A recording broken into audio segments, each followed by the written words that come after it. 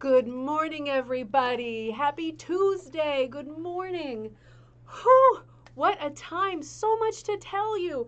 I hope you're all doing well. I just changed my shirt, so I was just making sure everything is okay right here. Not sure. Sorry if anything happens. Good morning and happy Tuesday. I'm so glad you made it. My mom's not popping on today because she's having her shot, so we know that we're missing her. But Anita, you are here. Have a wonderful day, all my friends. You are so sweet. I wonder if you're going to be going off soon to visit your buddy again that you hook with sometimes. It was so nice to know that you were out doing that the other day. Sheila, good morning in Benton City, Washington. A beautiful and sunny day. Oh, I'm so glad. I'm so glad. We're not getting the sun here in Connecticut today, but maybe tomorrow. It's supposed to be bitter, bitter, bitter cold this week again. And then over the weekend, it's going to get warm again. So that's so nice for people who are working that over the weekend they can look forward to having some sunny days. Heather, good morning. I forgot to write and ask you, do you want to come over this afternoon? I would love to see you and that little boy. Kirsten, I owe you your order. Just so you know, I did not forget. I need to dye those sets. I'm having a real issue right now. I'm going to say it out loud. I know trade secrets and all that. Just so you all know, monk's cloth is a huge, huge problem right now. And I'm waiting for my door order for the wool, so that's not a problem, but it's taking exceptionally long for some reason. They normally ship the next day, so I am on that. Hopefully, I can dye that tonight. Don't think I forgot. Kirsten is in Vermont. The snow is falling. It's finally melting a bit.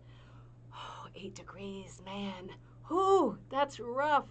Robin, good to see you. I'm getting your stuff out too. Snowed overnight. You're in Wisconsin. I know that. Yep, you wrote Wisconsin, but it should melt by the afternoon. Yeah, I think that's what we're getting now. Is we're getting bad, cold, snowy, squalls that then just disappear. So I'm kind of okay with that. It is March after all. Good morning, Linda. Oh, I see your St. Patrick's Day clover. Good thing you did that. I have something to say later about that. I'm still fooling with my clothing here. I'm super uncomfortable. Oh, Linda, so happy to see you. And Amber, happy to see you. You got your rugs, and that was so fast. I'm so glad. That'll be exciting to see how that all transpires. Oh, Heather saw robins in the yard yesterday. I bet the cats were crazy, right? That's what they live for, is for those kinds of crazy, crazy chase, kill, capture moments. Luckily, I just have one of our cats was hit by a car a couple years ago. Farmer Bramble, that was poor little thing. He came all the way from the Netherlands with us, and then he got killed in Hampton, Connecticut, of all places. But we still have Pitter Pat the cat, and luckily she's not that much of a hunter. She needed her buddy Farmer Bramble to do like the heavy work. She's more of a powder puff, so luckily I'm not going to see too much of that. I bet your two Heather will go for it though. They're pretty wild. Penny, good morning in cold North Carolina. It is dreary here too. You are not alone. Linda in Massachusetts, great to see you. Happy Tuesday. All the buddies are on. C. Burdette, good morning from Colorado. Good morning to you. So happy to have you. I'm glad you're there. Cheers to coffee time, Chrissy. I am glad you got what was the last thing you got? The swatch set with the mystery pattern. We'll show the mystery pattern soon. It's not like it's the most amazing thing ever, but it's a great hit or miss pattern. I think. I think it'll be fun for this time of year. Cindy is on. Good morning, Cindy. Happy Tuesday. Oh, there you go, Linda. I hope so. I'm going to do my best to brighten. Janice, overcast this morning in Minnesota. Janice, I hope your foot is doing better. I hope it's not laying you up too much. That was sad news that you got hurt over the weekend. Jennifer, good morning. Good to see you. I love all the posts you make with your group. That is so exciting. The ATHA group there, so exciting. Oh, there's a blizzard in Colorado on Sunday. See, that's different for us because it's warming up again here, but we'll just see the give and take. So, it seems like when something good happens in one place, something bad happens in another, and then it reverses. It's kind of like a geographical puppet show, right? You pull this string here and this happens, and maybe it's just called weather, right? If I was more knowledgeable, maybe it's just called weather. Doreen, good morning. Good to see you. And Donna, good to see you. Hey, before I forget, the Zoom information for tomorrow is already on the description of this video. So if you want to Zoom with us tomorrow, you are so welcome to do that. You do not have to be working on a project. I will not put you on the spot. Your house does not have to be clean. There can be chaos behind you, and we will still love you. You don't even have to put your camera on. But if you want to be there and listen to the chat, we talk about hooking and projects, and also just chat. It's nice to have the companionship. So everybody is certainly welcome to log on to Zoom. That information is here, and I will post it in our Facebook group, which is Rug Hooking and Punch Needle Club. I'll do that a little bit later after the video. All right, Cynthia. Hello. Hello, Cynthia. And welcome back, right? Because you couldn't make it yesterday, Cynthia, so I'm glad you're back live today. Cindy, hello in sunny Arizona. Oh, good, you just discovered the channel yesterday. Well, you are so welcome. And there are so many nice people. You see a bunch of the nice people on right here. Everybody is so nice in this group. We are so lucky to have found each other. Teresa, good morning. How are you doing? Good to see you. And Brandy, you are on? Oh, I'm so glad. Good morning, Brandy. Good morning, Martha in Ontario. Oh, good to see you. I know I'll see you tomorrow on Zoom, Martha. April, good morning. Good to see you. Happy Tuesday. Debbie, good morning. Happy Tuesday. And Carol, my love, you are on. Happy Tuesday. We have got to get that winery date in place with Liz. Brandy's in Texas. You're finally having spring. I am so glad. Texas needs some good news, right? You'll take any good sign, any positive sign. So I'm gonna. Oh, Morgan. Good morning. Good to see you. Debbie, happy Tuesday in upstate New York. So glad to see everybody. I'll keep looking at the thread, but I want to start talking about some of the things of today because I have a bunch of things of today. Oh, you were having trouble getting on again, Carol? Oh boy, I hope it's not me. I hope it's just the crazy internet. A couple of things. Before I forget, this is an important one. I'm going to experiment starting on April 1st, April Fool's Day. I'm going to start running this live show, same days as always, Monday, Tuesday, Thursday, and then of course on Friday we do our cocktail night instead of our coffee night. I'm going to start running it at 12 instead of 11:30. I want to see how that goes. And the reason, I don't want to disturb our core group who is always here. I don't want to betray you. I don't want to lose you. I don't want to upset things. But I do notice that after the live show, by the end of the night, about 350 more people have watched the show. And I'm just wondering if those people, because a lot of them keep expressing that they would like to be able to interact live and write comments as we go along, as we do. And I'm just wondering if those people are maybe at work and are having a lunch break at 12, only if you're on Eastern Standard Time like I am, of course. But I thought, let's give it a shot. Let's see how it goes for 1 week starting April 1st, which I think is a Wednesday. Nice clean date. And let's see how it goes. I don't want to mess up your schedule for those of you who have always been here with me. But I thought it would be so nice if some of the other people, a few hundred people that watch later, might get a chance to get on live sometimes too. So I thought, let's try that as an experiment. If it's upsetting, we will revert back to our old ways. But let's see how it goes. I thought that would be a good chance for some other people to try to get on. Now listen, tomorrow is Zoom. So for those of you who want to Zoom and get together that way, we will be together that way. Also 11:30 Eastern Standard Time. But tomorrow is also St. Patrick's Day. And it was the birthday of my little grandmother, who was such a little elf and a little devil at the same time, her bright, shining Irish eyes. I super missed her on her birthday. She was such a little crazy firecracker, tiny crazy firecracker. But for St. Patrick's Day, I won't be with you live tomorrow because I'll be on Zoom. And I always want to give you something special on special days. So I just thought of this half an hour ago, and it's not ready yet, but it will be ready in a few minutes as soon as I'm done with this. I drew, I had found when I was in Vermont this weekend, I found this book at an antique store called Collecting Irish Stamps. Like, God knows why I picked it up, but I thought, oh, interesting. I was looking through it and I thought, oh, there's some pretty stamps in there. That's interesting.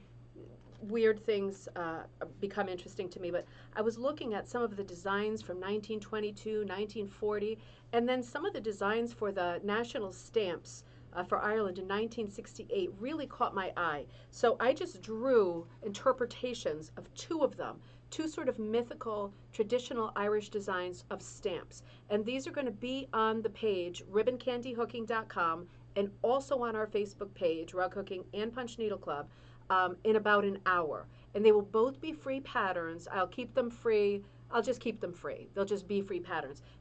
These are the drawings, right? And then I'll show you my drawings. These are the ones I did. Let me see if I can focus in. This sort of mythical bird, right? with a kind of like colorful armor, and the color versions will be on there too. And then this guy, which is like a winged cow. Isn't that neat? And then they show a different color variation. Where is it? Here for the cow. In a later year. They put them out again with a different color. But anyway, those colors will be on there. So I drew those up real quick, like 10 minutes ago. So both of these designs for the winged cow and the bird, and they say Erie for Ireland. That's actually not a correct thing to say, and I'll tell you why in a minute. I just found it out. But I'm going to put those up for free as soon as the show is over. All right? So if you feel like doing those, you know, those would be great, simple beginner rug hooking designs, punch needle designs. Or if you're more into the Russian punch, those would be nice small designs. So they're just there. If you're interested, you could pattern out the background, do something exciting and K-facet patterning in the background. Or if you like them just the way they are, you want to hook something fast in Irish colors, you can download those, transfer those, and do something, an old Irish stamp for St. Patrick's Day. I think they'll make great rugs.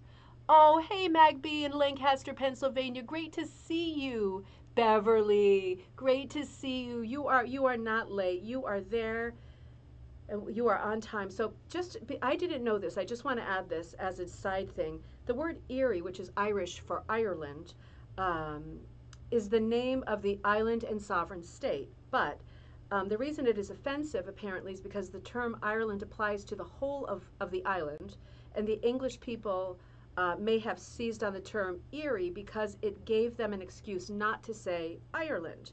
They wanted to avoid describing the southern part of Ireland as Ireland, so Erie demarcates the fact that it is the 26 county team that we're talking about. So in other words, it makes it easy to justify owning the northern part of Ireland if you don't recognize it as one place. So I did not know that. I think it's okay to still say the word. I don't think it's one of those super bad words. But anyway, those two designs are free for you, and they're there if you feel like working on something new. I can't believe I didn't think of this. I just thought I'd have to do it tonight, and I could give you some surprise tomorrow, but then I remembered it was Zoom tomorrow. So, you know, it's fate and destiny in the universe. Thank God I picked up this crazy collecting Irish stamps book for no reason, because that's the universe at work saying, you're going to need this like the day after tomorrow, and I didn't even know. Crazy, right? So something even more important before we go into our commentary for the day, to remember I showed you this remarkable masterpiece. This is one of my finds. I found this at one of the Queechee antique stores in Vermont this weekend. This is not a hooked rug. I'll show it to you close up. This is a beautiful felt tapestry, and it is felted. Do you know felted? It's not using a hook. It's not, well, I was going to say it's not using a needle, but it's using a little kind of stabby needle, like a wiry little thing. It's different than the things we do. You're not pulling something through a backing or pushing something through a backing like you are with punch needle or hooking. You're using your needle to sort of merge or meld, like roving, the sort of raw wool into the background and making it one textile, one piece. So take a look at this extraordinary design. This is by Neysa Russo, and she is in Vermont, and I happened to find this at an antique store, and that is how I found her. This is something that she handmade. This is probably one of my best finds ever.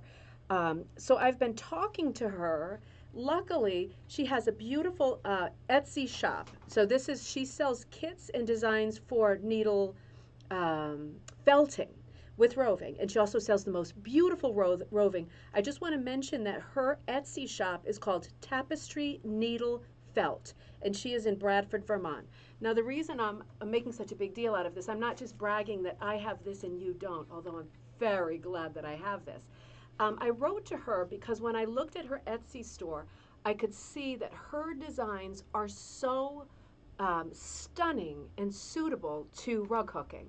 So if you look at her store and you're a needle felter, you're all set. You can buy her designs right now.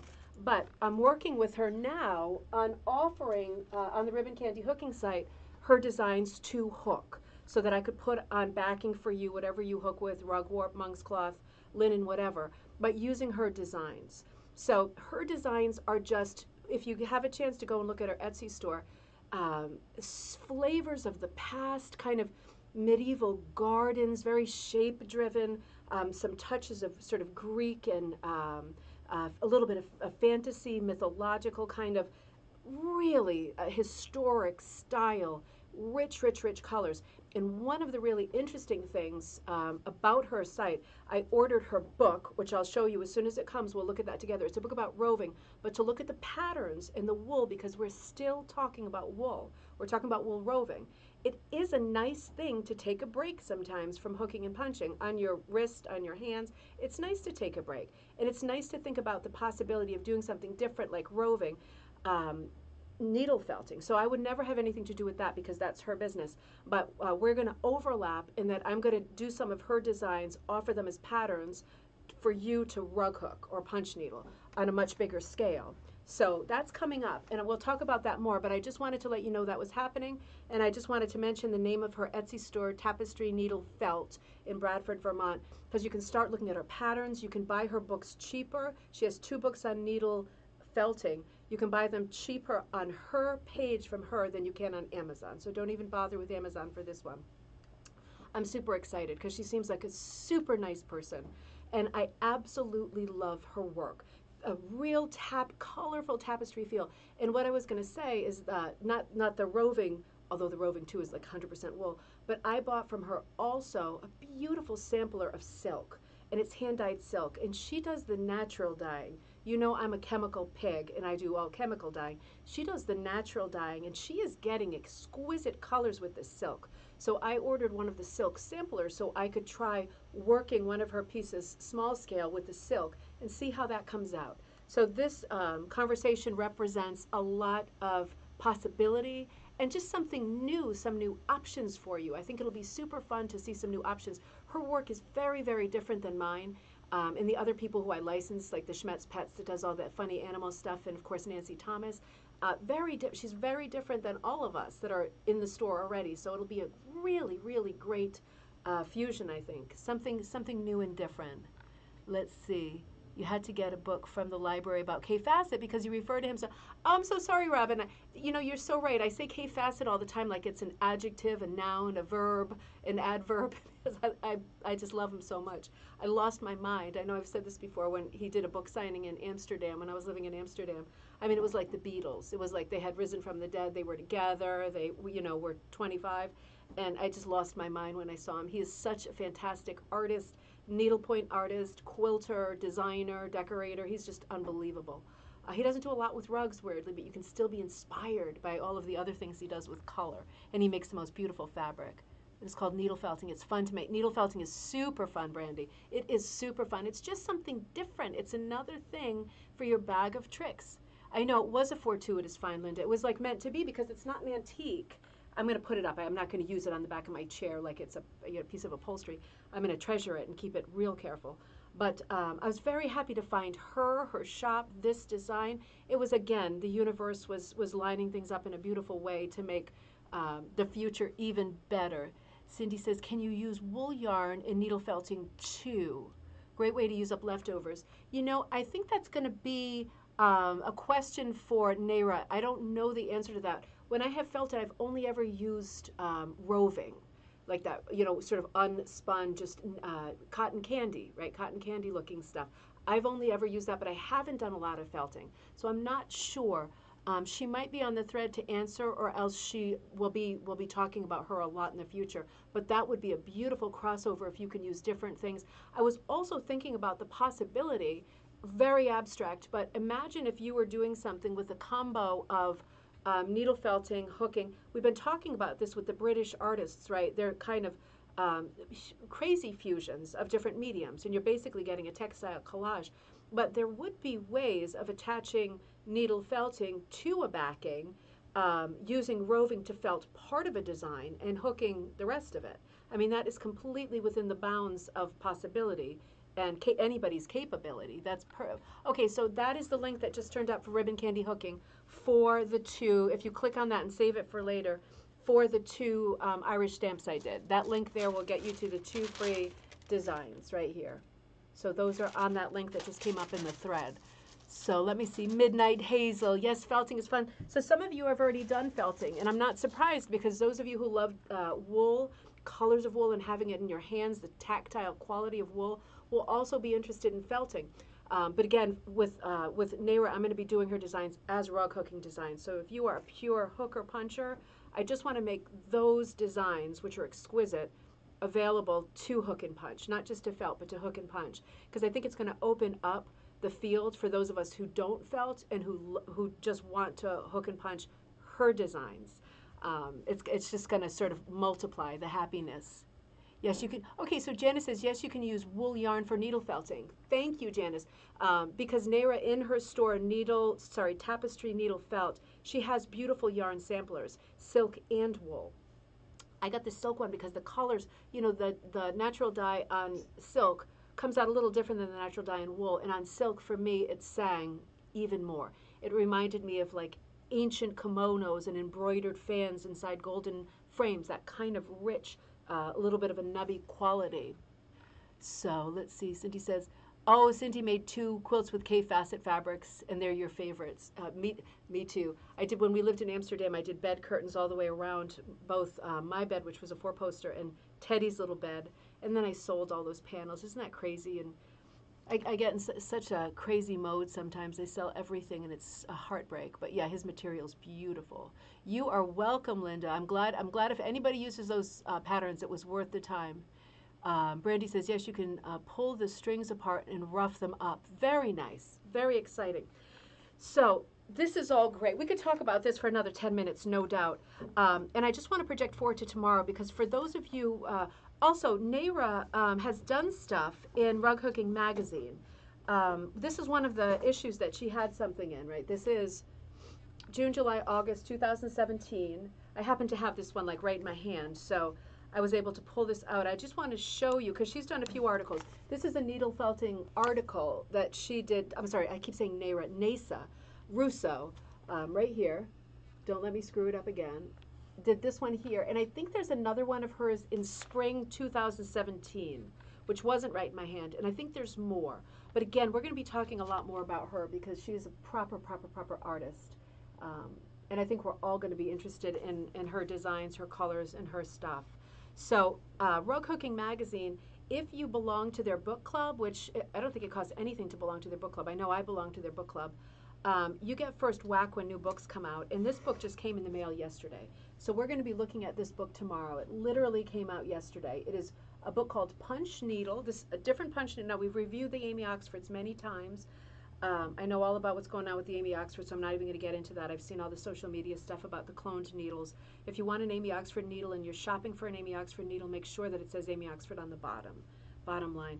But this book is by Simone Voivodin. I think Voivoda? She might be Dutch. That would be like Voivoda.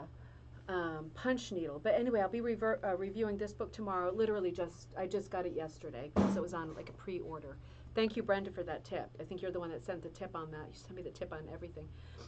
But today, let's have a quick look before it gets too late. Oh, thank you, Midnight Hazel. Silk is luscious. Please thumbs up this video, share, like, all those good things that I always forget to say. Yesterday, I brushed off this great, didn't brush off, I raced over this great find from one of the Vermont stores, the Happy DiFranza rug hooking book called Hooking Fine Gifts. Now, I just want to review this book with you really quickly and show you what's in here, because this is going to be a great book for a beginner. We're switching trails real quick here. 16 Projects for Rug Hooking by Happy DiFranza and Steve DiFranza.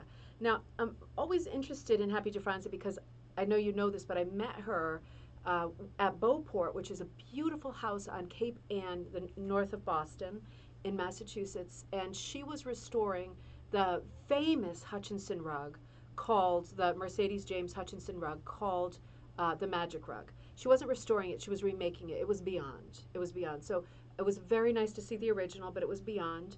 And she was remaking it in the colors that it originally was. And she did a beautiful tour and lecture that day. This was the spring before last, because of course last year nothing happened. And she was so lovely. And I was just so impressed by her knowledge and her kindness and her warmth and her friendliness. You know, sometimes you meet people, particularly in these kinds of settings where they have expertise and you're watching and asking questions, where there's a weird, like, you know, theatrical fourth wall where you feel like a boob and you're afraid to approach. She was so kind and so open and sweet, and again, forthcoming. I always appreciate that in people, when people are forthcoming and looking to help other people. She was just like that. She's great. So I love reading about her work. I wish there was more of it. I think her husband Steve passed away a while ago, but he worked very closely with her, and of course he's the co-author on this book. They're both such artistic people, and he seemed to take her career as a rug hooker super seriously and bring her to the next level by pushing her to do her best work. What I love about this book, there are 16 beautiful projects in it. What I love about this book is that Happy, and I think she's called Happy because she is always happy, she says things that are worth saying and hearing again. Whether you're a beginner, these are things that I come to skip over because I think of them as intuitive.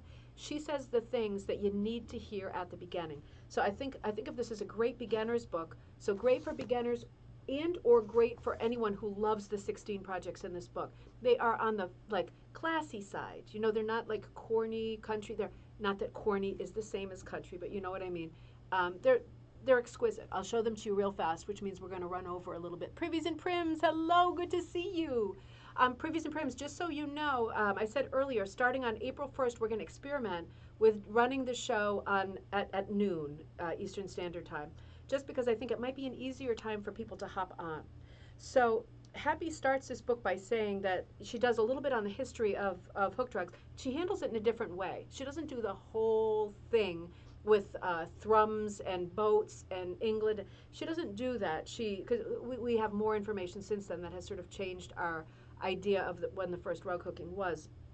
She handles it differently, and she just talks about how, I'm reading, direct quote, traditionally hooked rugs were not created as art. They were fashioned out of woolen scraps, practical use, floor coverings, and she starts there. And she says, Steve, her husband, became enthusiastic about rug hooking over 30 years ago when they purchased their first home. And like their 19th century ancestors, they realized they needed rugs for the floor.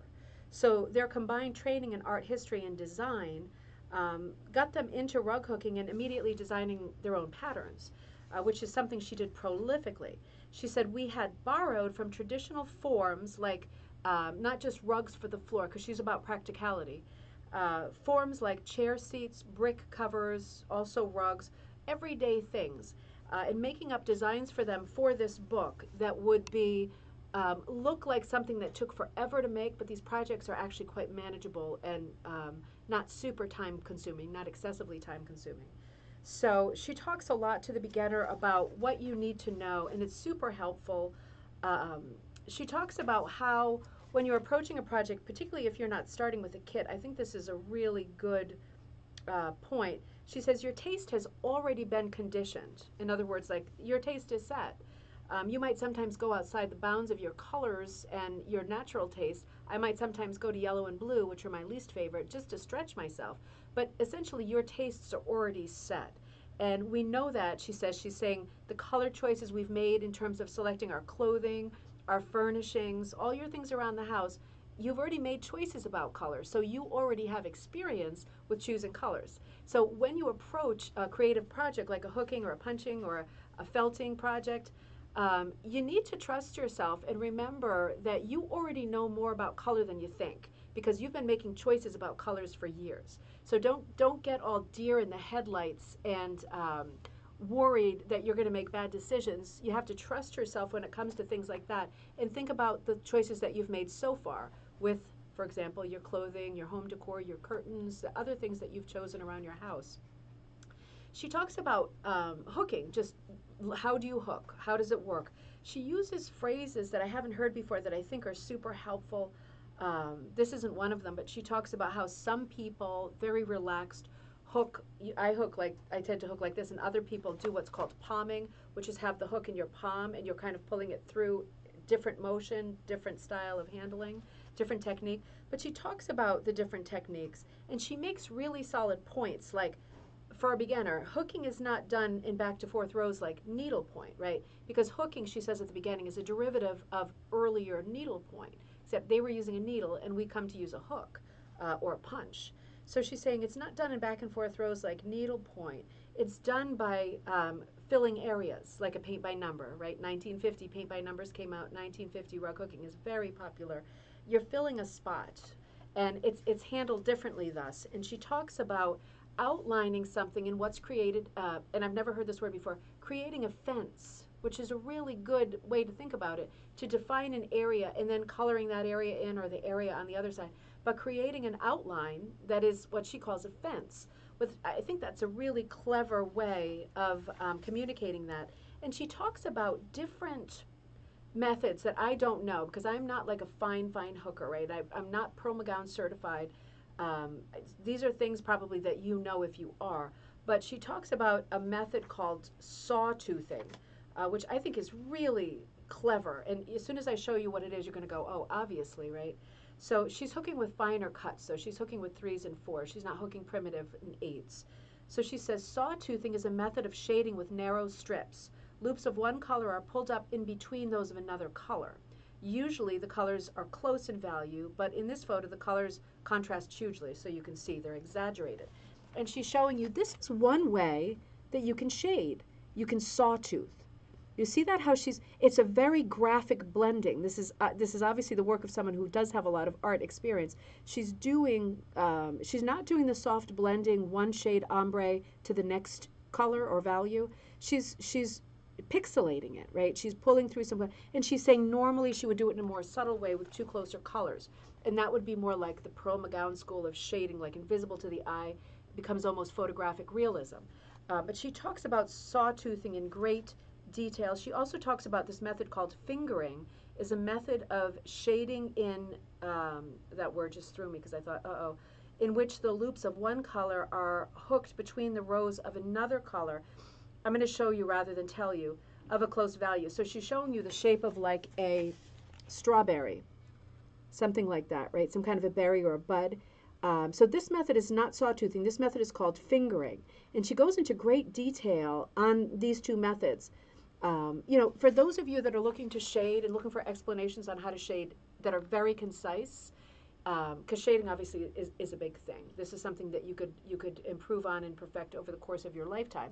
But if you're looking for quick definitions on how to achieve fades and shading effects, this is a really good book for that. She's telling you these technical things in a nutshell, which you don't always get. You get lots of opportunities to hear long-winded versions. But if you're just give me it in a nutshell so I can get my head around it and approach, this is a good book for that. So, and she also talks about things like hooking taboos, things you should not do. It's a really interesting book. She talks about maintenance like upkeeping and cleaning your rugs. I'm just going to finish this. So I'm going to go for 2 more minutes. And so it's a lot of how-to. It's a lot of basic stuff. It's really good for that. And then she goes into the projects. She's got 16 projects at the end, like this rooster brick cover. Isn't that nice with the lamb tongues? I'll show you that in color. Like she said at the beginning, she's doing chair pads, stuff like this. So if you like this style and you're interested in really concise history slash, oh, I got to read what you're doing too. Oh, I got to read that, Martha, because I love cloisonné stuff. And I know it has, wait a minute, let me finish this. I'm going to get myself distracted and in trouble, right? This is the kind of stuff that she's showing you. These are the projects in this book. And she gives you patterns for them and ideas for color. This is the one that's on our thumbnail today, the Baba Black Sheep. She's very well known for her sheep designs and her cat designs. But she also does good stuff like this, right? Patchwork-inspired stuff. Let me show you one more of her color pages. Oh, this is real good. You know, let's start with this tomorrow. I don't want to race through. I want to show you just a couple more of her designs and a couple more things that she says in this book that I think are interesting and useful. We'll start tomorrow's episode with that, and then we're going to switch to that new book that just came out, Punch Needle. That's for tomorrow. I've got to read what you read in the meantime now. I do mostly, Privies and Prim says, I do mostly Punch Needle, so I have to remember to check in tomorrow. Okay, yep, great, please do. And Martha says cloisonné, which is that beautiful sort of enamel Asian style. You know, you see pots and letter holder handles, and it's that glittering kind of colorful enamel, and in between each piece is like Martha's saying it's called a fence, which makes a lot of sense. It's a raised piece of metal that then the enamel will fill when it's poured in. Very, very collectible. Cloisonné stuff can be crazy expensive, but which is, and it was poured into an enclosure. Yep, like filling in a space and rug hooking. Exactly the same. Exactly the same, Martha. Very good comparison from someone who I know is super knowledgeable about buttons, and I bet you have a ton of cloisonné buttons. But yeah, look up cloisonne too. Martha's spelt it out there. That's an interesting comparison because that is a perfect metaphor. You are creating a fence around something and then you are pouring the color into it or hooking the color into it. And it fills that shape, just like paint by number, just like cloisonne. Interesting. Good one, Martha. Your brain works so well. You're a biologist, right? So that can be expected. Linda, good. Yep, everyone's saying that's a great comparison. Penny, you love cats, and you need to look up Happy DiFranza because she does the kind of cats that you love. I would say they're like Laurel Birch cats, but I think Happy predates Laurel Birch. But you get a lot of Laurel Birch stuff in the early '80s, but Happy DiFranza stuff's a little bit earlier.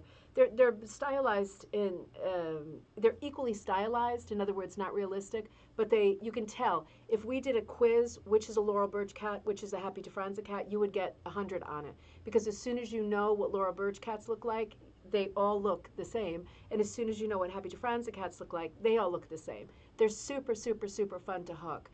They're hard to find on eBay and stuff. So if you're interested in her, I know she still sells. Gosh, I don't remember which one it is, so I don't want to say the wrong one. But if you Google Happy DiFranza, you'll see her patterns are still out there. I have a few too that I'm going to list soon. So that is a to be continued. Oh, thank you, Midnight Hazel. I try to put forward things that are interesting. See, we all brainstorm and it gets more interesting. Oh, thank you so much. Is it going to be punch needle embroidery or rug punch? Privies and prims. If you're talking about this, I don't want to say it wrong again. It's a hard name, Neysa. I've never heard the name before, and it's so pretty. If you mean Neysa's pieces, she already sells the kits for these in her Etsy shop, which is Tapestry Needle Felt in Bradford, Vermont. She already sells the stuff to do this as with the roving as the not punch needle, felting, like using a needle to felt. But I'm going to be introducing these into the Ribbon Candy Hooking Shop as designs to rug hook or punch needle, like either Russian punch or Oxford punch. So different. So these already exist for felting, and they're there. And if you love them and you love felting, you should shop her right now. But we will be also introducing them as hooking and punching patterns for those of you that only like to hook and punch and maybe want it on a larger scale. So that is a to be continued. That's certainly coming later this week and over the weekend. Same DiFranza that made rug hooks. You know what? I don't know, Debbie. I mean, it's got to be. So I'm going to say yes because it's got to be. But I don't have any of her hooks. Now that you say that, I remember seeing hooks that say DiFranza, but I've never had the opportunity to buy one. I'd like to buy one just because I love her. I would assume her hooks, unless she did them in different sizes, would be for smaller strips. And I would probably still use my giant primitive coarse hook anyway. But it might be that her hooks have a smaller crook because she only did fine strips, like smaller strips. Interesting, I completely forgot. We'll have to Google DiFranza hooks. It's got to be the same person because she was well ensconced in the 80s, 90s. Happy DiFranza was a huge name in rug hooking. And I still consider her a huge presence in rug hooking because I feel like her work is eternal and should be looked at more often. She did a lot with Rug Hooking Magazine too, so it's easy to find her. There's not a huge amount of information online, but if you look at your old Rug Hooking magazines, you'll find her again and again and again. She was very busy with commissions and stuff for much of her career, so she wasn't always putting out tons of commercial patterns. She was just working, head down working. So running kind of parallel to what other artists have done during the same time period.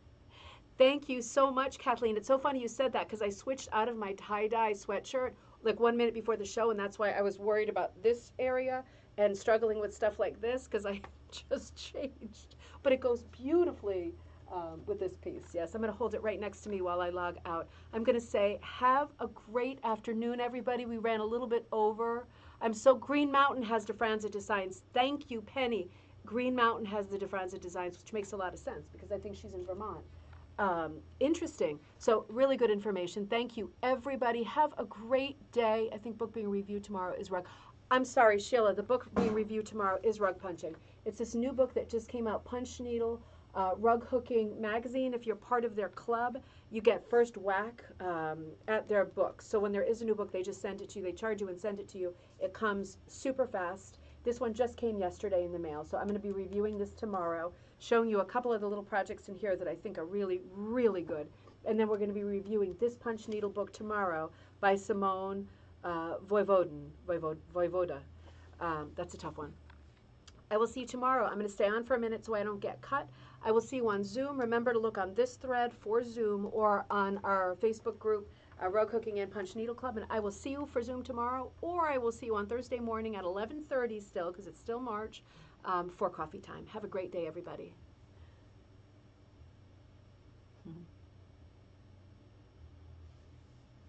Oh, Betty's on.